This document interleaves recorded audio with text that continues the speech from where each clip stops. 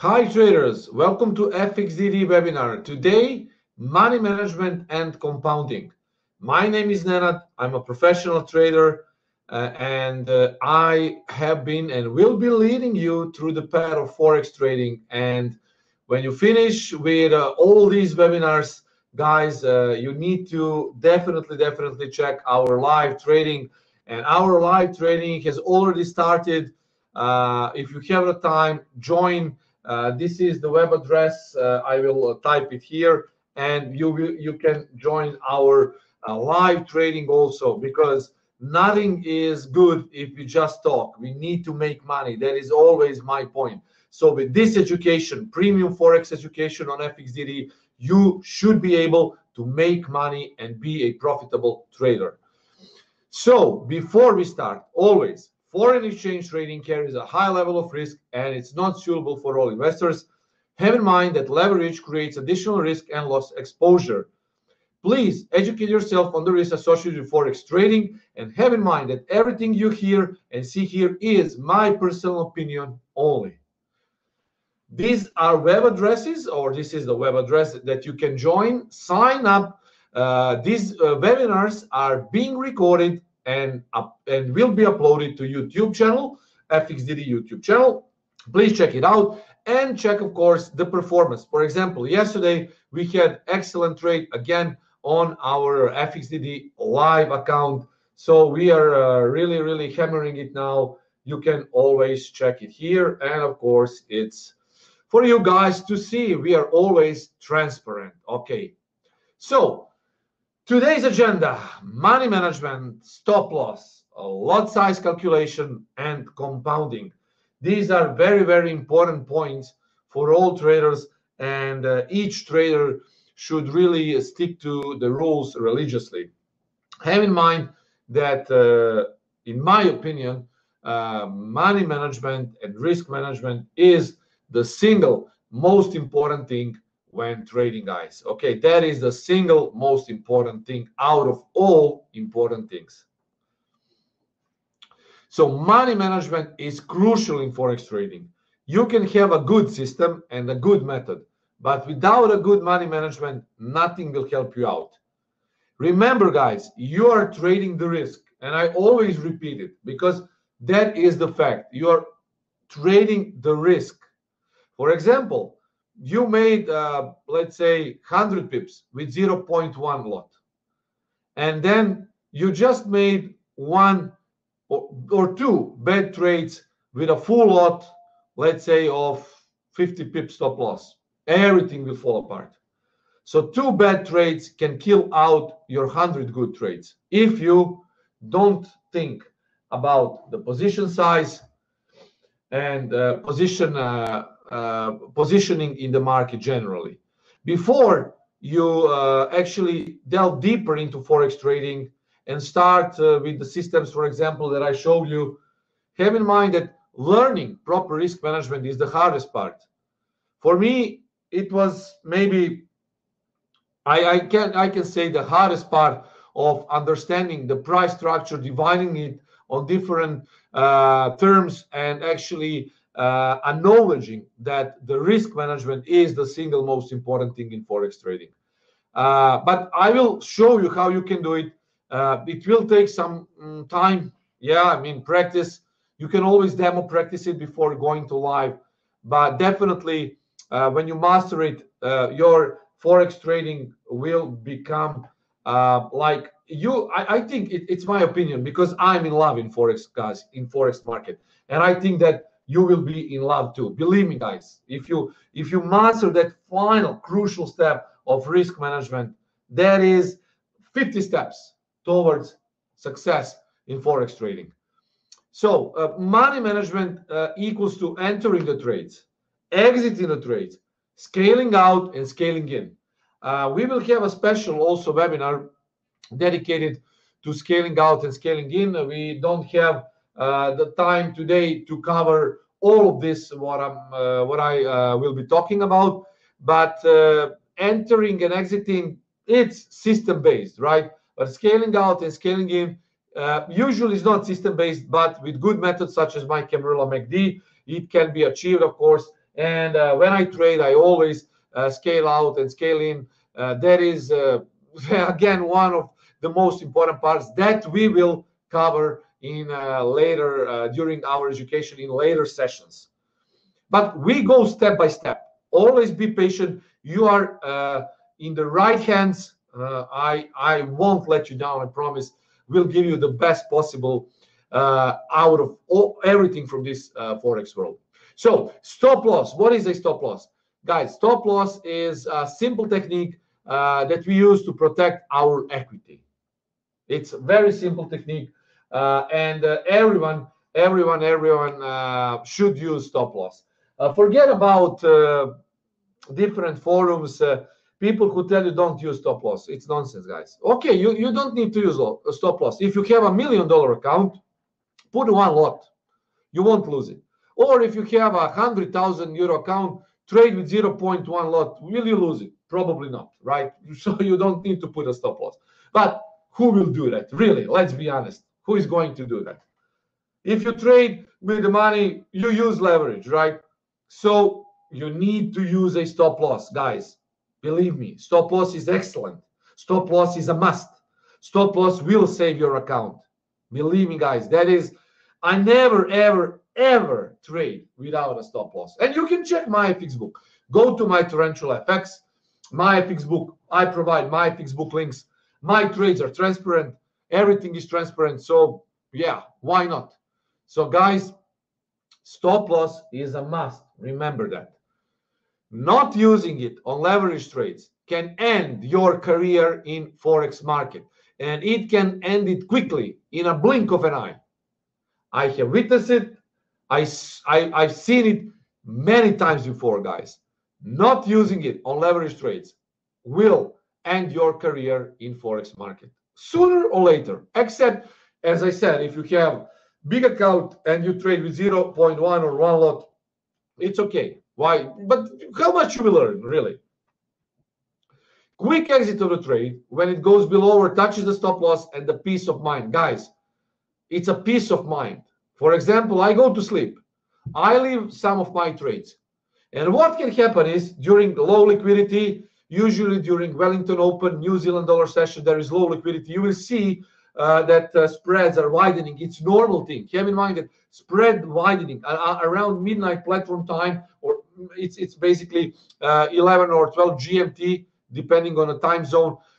You will see that spreads are widening. It's normal, and it marks low liquidity period. And for example, if you go to sleep or you're out of your trading station, you're not close, what can happen is usually there can be some gaps, and if a gap hits you, your stop loss wouldn't, guys, save you, because usually gaps are not covered by stop losses. That is why you need to use stop loss in your trading, guys. Always put a stop loss before you go, and when market opens, if anything is close to stop loss, it will hit it. It won't gap you out suddenly. For example, I traded Euro Swissy, and fortunately for me, my stop loss wasn't hit, and I lost only 20 or 30 pips when the Swiss National Bank decided to break the floor. And if I hadn't used my stop loss, imagine what could have happened with my account. I would probably go into a negative territory, right? So especially, guys, with those kind of events, please use stop loss. It's a must. It's a must, believe me. Disconnection proof. One thing that is also important. Your PC suddenly runs out of power because, I don't know, there is a blackout or a brownout. Suddenly something changes with electricity. And basically your stop loss has been set on server. So you don't depend on your own PC for sudden disconnections. When you set a stop loss, it's set on server on FXDD, so you don't need to worry about some disconnections, power outages, or let's say blackouts. It's okay. It's set on server. It's a platform and function proof. What if a platform freezes? Believe me, guys, a lot of custom-made indicators that are not coded well can freeze your platform. If your platform freezes, freezes, then you can be in problem. You can manage your trade. You can enter. You can basically, you can do nothing.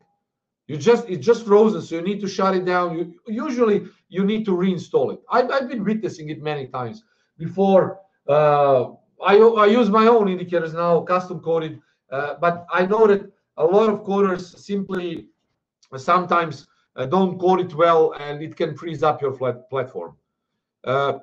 It's a good thing, again, that you use a stop loss, because in that, if that happens, if your platform is frozen, again, your stop loss is on the server, so you don't need to worry about managing your trade if you cannot manage your trade because your PC is not going well. Develop a habit of placing a stop loss. You need to develop a habit. Practice it. Do it, guys. I know the hardest part is where to put a stop loss. I will show you today how I do it, how you can do it, 3 different ways how to place a stop loss. So stop loss techniques are percentage stop, technical stop, and confluence stop. Have in mind that different time frames use different stops. I particularly don't trade on low, very low time frames, really. I usually trade on 1 hour time frame, 4 hour time frame. I can do 15-minute trading. Well, back in days, I was also doing scalping 5-minute. But as I say, I'm mostly trading my Camilla MACD MTF method, and it's done on 1 hour time frame. That is the best compromise between capturing a good amount of pips and releasing my time, because I'm very, very busy. And honestly, guys, I cannot stare at charts each day 24/7 and click like scalping like crazy. It's not my style. So different time frames use different stops. 5-minute, 1-minute time frame, you can usually trade with 1 minute. You can trade with 10 pip stop loss. While if you put a 10 pip stop loss on 4 hour, you will always be stopped out. So different time frames use different stops. Now, this is the example of my favorite stop. It's called technical stop, guys. Okay, so we are talking about 3 different things. Okay, now technical stop. Usually it's determined with a swing high and low. We use candlesticks or pivot points or combination of both. It's the most common for all traders. So most traders, guys, use stop loss. For example, let's say that we are long, that we've been long, for example, here on the euro dollar. And I see the comment, nice trade yesterday. Good job, Nenad. Thank you, Velislav. Yeah, we did a euro dollar trade. You can watch it. It has already been uploaded to FXDD YouTube channel. This was my entry, and bang, it shoot it up. So yeah, we had a good number of pips on yesterday euro dollar trade. If you traded with us, you could have made more than 80 pips, guys. It's a free money, guys. Yeah, I'm telling you, this is what I trade, right? So basically, that is how I call it, okay? Because that signal that I gave you yesterday, that trading idea that I gave you yesterday on a trading session was, I think, well, as I said, I expected it to go up, and it was a perfect trade. So let's say that we have traded from this spot, okay? Now, I will remove the Fibonacci, so you don't need to actually, let me just remove the Fibonacci here. Okay, Fibo, we don't need it, we don't need it, we don't need these horizontal lines. Yeah, I will actually delete it by my hand like this. So let's say we were along from this spot, okay? And let's say that today's level is also this one, yesterday's level. So where would we put our stop loss? So let's say that we were long here, okay? And if we use a swing low is 20 pips, okay? So we can put a stop loss. Usually, how I do it, because every broker has a different spreads, and every broker basically might, I mean, not all the time, but it might show because of the closing time and the server time. These candlesticks can be different. So that is why I always add in between, let's say, 7 and 10 pips, including the spread, whatever, to my stop loss level. So if this trade was like 20 pips, you see this swing low, okay? This is a swing low here. And here on this screen, you can see the low of this candle is 14.05. The high of this candle when we received the signal was 14.26. So it's 21 pip. So I would place it like 28 pip away from my entry point. So if my entry was at 14.26, I would place my stop loss around 13.98, for example. Then there is another thing. If you want to use confluence stop, then you used to put it below the ATR or below this daily L5. In that case, let's say that the ATR was also here yesterday, the low. So I would place my stop loss exactly here. So it would be 45 pips. Guys, now this is important. It doesn't matter how big your stop loss is. It can be big, like 35 pips, and it can be 135 pips. The risk that you put into the stop loss is what it matters. So if your account is $10,500, determine what is based on the stop loss. How much is 1%, 2%, or 3%? I do it with this script, but you can also do it with, I will show you an Excel file. It's easy. For example, here, I just include the risk percentage. Like I want to risk 3% of this account, and my stop loss is, let's say, 50 pips. When I press OK, it will calculate the proper lot size for 3% of risk on a trade on this account with 50% stop loss. That is how you can do it, guys. With the script, I will show you in an Excel file. Also, if you want it, you can send an email, guys. This is free for you, so no problem. Risk percentage, you can enter 1% of risk, for example, with a stop loss of 35 pips. So that is how I usually do. But as I say, you just need to know where would you put your stop loss. My favorite way is to calculate the stop loss size based on previous low or confluence. Here, for example, let's say that we enter this trade. So our stop loss based on previous swing high, so this was a previous swing high, because this is not a swing high, this was previous swing high, most obvious swing high. When you look at last several candles, or when you just flip your charts. So this was the most obvious swing low here. For this trade, this would be most obvious swing high here. So my trade would be approximately, let's say, 39, 40, 47 pips. I would put it there. For example, this signal, shooting star inside Bollinger Bands. My signal is here. It's too low. 10 pips is nothing. So I would go with next confluence, that is Bollinger Band. So, or next swing. Where was next swing? Here. Again, it was not that high, but let's mark it. Previous swing, most obvious swing. This is a signal. So yeah, it's okay. 23, it's 30 pip total stop. And it also is a confluence stop because you use Bollinger Bands. You can use pivot points, whatever you wish, guys. But previous swings are technical stops. Previous swing high for a short trade, or a previous swing low, most obvious swing low for a long trade. We can also use this. This was also a good stop, but it's not a big difference here between this and this. So I would use a confluence stop. Usually intraday trades on Forex pairs that I trade, and I trade all major pairs, including GBPN, GBPOD, GBP Swissy, GBP New Zealand, are basically in between 25 to 45 pips on 1 hour time frame.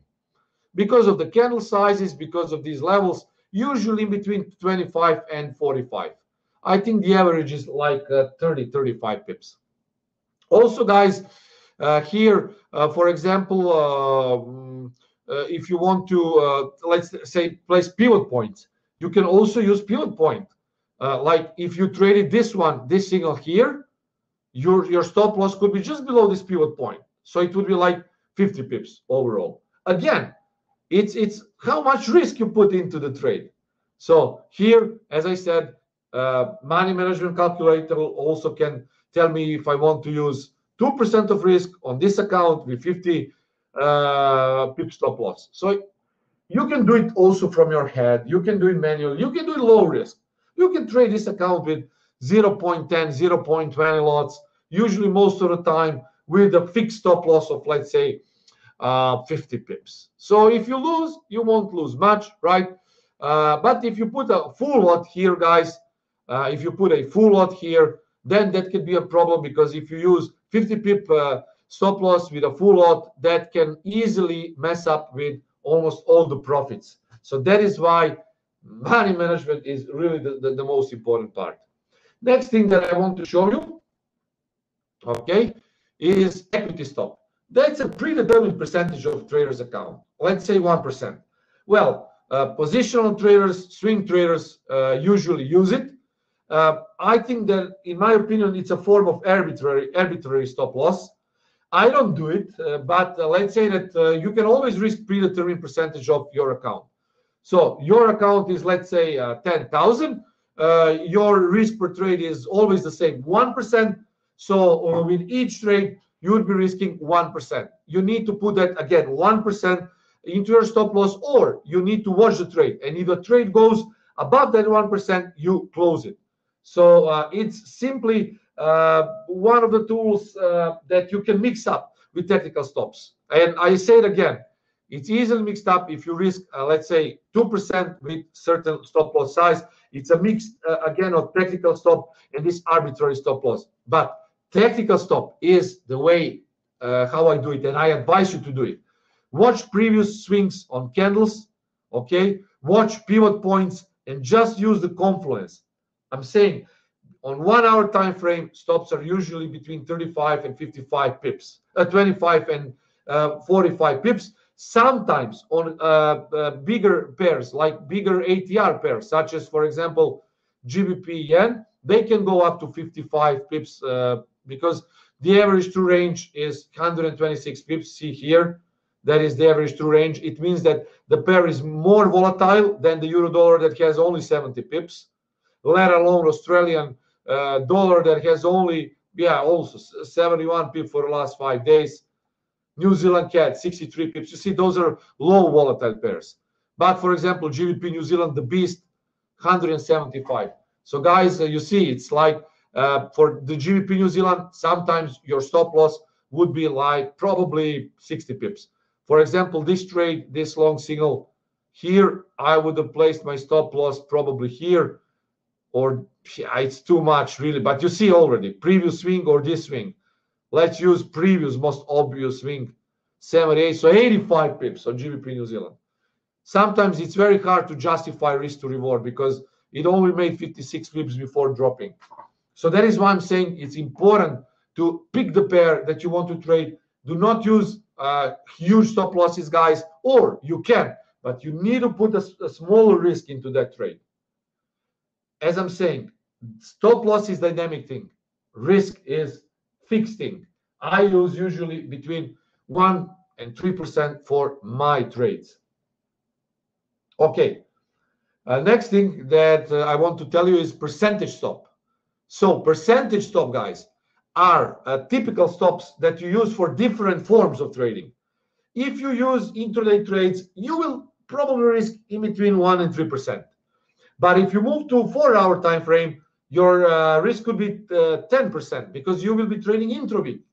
You will leave one position and or two positions with overall risk of 2%, 10%, and leave it for a full week. If you want to do monthly trades, then the average is 20% risk for monthly trades. So in 1 month, you can risk up to 20%. For investments, guys, it takes months. Sometimes it takes years. Usually it's 35%. When I'm managing, let's say when I trade or manage big accounts like 100,000 euros and more, usually 35% is the highest drawdown that investors will let me make or will let me go into that 35%. So that is why I'm saying from my personal experience, this is it. And I've been managing big accounts from 100,000 up. So typical stops go from 1 to 3 for intraday trades, 10% for intraweek, 20% for monthly trades, 35% for investments. Again, guys, if anything is not clear, just go ahead and ask me, because now we are moving to compounding. Important thing, do not forget that my favorite way and the way how I trade is to use previous swings, high and lows. So this is a swing. This is my entry. Previous low was here. You see, too big. GBP New Zealand is just for more experienced traders. Contrary to, let's say, dollar yen, euro dollar, this is the entry, previous swing. Wow, this was really most obvious. Let's use, I mean, most obvious swing was 7 pips, but I would use confluence then. If I spot, let's say, an important level here, and usually there is Camarilla level. Let's say I see Camarilla level here, I would definitely use Camarilla level because the first swing was only 6 pips, but then the previous swing was 93 pips. It's not good. So I would use Camarilla level. Always use, guys, previous swing highs, previous swing lows, pivot points, and confluence of, let's say, swings and pivot points or swings and, let's say, Bollinger Bands. That is how I do it. And put predetermined risk into your trade. So do not risk more than you can afford, guys. Next thing that we will cover is money management calculator, guys. Okay, this is it. And this is how it looks on, I will move it here. So this is a Forex money management calculator. If you want it, you can have it. This is the account size. This determines risk per trade. This is simply different from, maybe you would like to have it more thorough than my script that I showed you, but this is, everything is self-explanatory because you have, everything is explained here. This is the account info you need to know. What is your risk, entry, stop loss, first target if you scale in, if you actually scale out, and currency pip value. You can also do it. Usually you can leave it as 10, but here it says easily money value for 1 pip if you trade 1 standard lot. If not, you can divide it with, let's say, 1 if you use mini lots and so on. So you can use script, you can use this. I think both are fine, whichever you prefer, of course. Okay, and now compounding, guys. Yeah, the first profit. What is compounding? This is one of the things that can change your life, but you need to religiously stick to it. You know it's hard. It takes a lot of discipline and patience, but compounding is one of the strongest things that you can do with your money management in Forex. Basically, it means that the first profit taken is added to the account balance to create a new larger account balance. Then the next profit is based on previous and netted to the next larger balance. And it will give you an exponential growth of a sum of money by continuously reinvesting all profits. So as a very basic example, let's assume that we have £1,000 in our trading account, dollars, whatever. If we were to make a 10% return every month for a year and not reinvest any of it, we would have made 120% return, equating to 1,200. But guys, watch this. What happens if we actually build it? This is compounding calculator. Let's say starting balance is 10,000. Okay, we go with only 10 pips per day, okay? And we made like this, 30 pips, $300. So starting on a next day, we would make, you see it here, 10,610, 10,930, and so on, until we compound it. This is pure math. This is not science fiction. But this is hard if you want to withdraw the money or you are not consistent with your trading. Let's say that you want to use 0.1. Here, guys. Again, with 0.10 dollars per pip. Watch this, guys, how it compounds. Again, starting balance is great because you will always making more money than the bank can offer you. If you can make, guys, 10 times, 5 times what bank gives you per year in a month, you're great, guys. Believe me, you're great. So with only a small risk, you can compound it here easily, following the rules, let's say 30 pip per day. Or you can actually change it. It doesn't need to be, you can switch this to, let's say, 1%. So you're risking and making only 1% per day. You will still be making money. If you go with slightly higher lot size, for example, you can do it with, let's say, 10 p per day, 0.50, I would say, here. See now how it exponentially grows. But you need to be consistent. You need to be consistent with your risk. You need to be consistent with your trades. With a full lot, guys, on this account, I know it's hard, but you can, if you want, you might try it. Okay, this is it. Or $10 per pip, guys, or let's say $1 per pip only. Watch this. You can make it, guys. This is compounding. And compounding is one of the biggest and the best things in Forex market if you know how to use it correctly. So the advantages of compounding. It's a fast way of building the account. So you don't withdraw the money. You're adding profits to profits. It's a math, guys. You can start with lower account. You don't need to have huge account. But the higher the balance, the higher your profits will be. It's suitable for long-term investments. And of course, the bigger the account, and it will give you the higher volume that can be traded. So it's a great thing, guys. If you want a compounding calculator, just send us an email. Our email is info@elitecurrency.com or torrentialfx@gmail.com. You can receive these calculators for free, of course. If you have any questions, guys, feel free to ask. If not, I assume that everything is clear. I try to be always, as always, pretty clear and concise.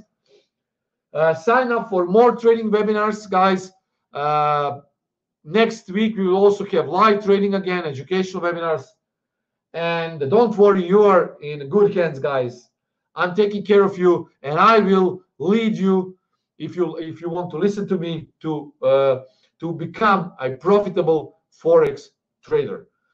It needs patience, it needs time, but it is achievable, guys. Everything is clear. I don't see any questions. I wish you a great trading day, guys, and a lot of pips. Talk to you soon. Cheers, everyone.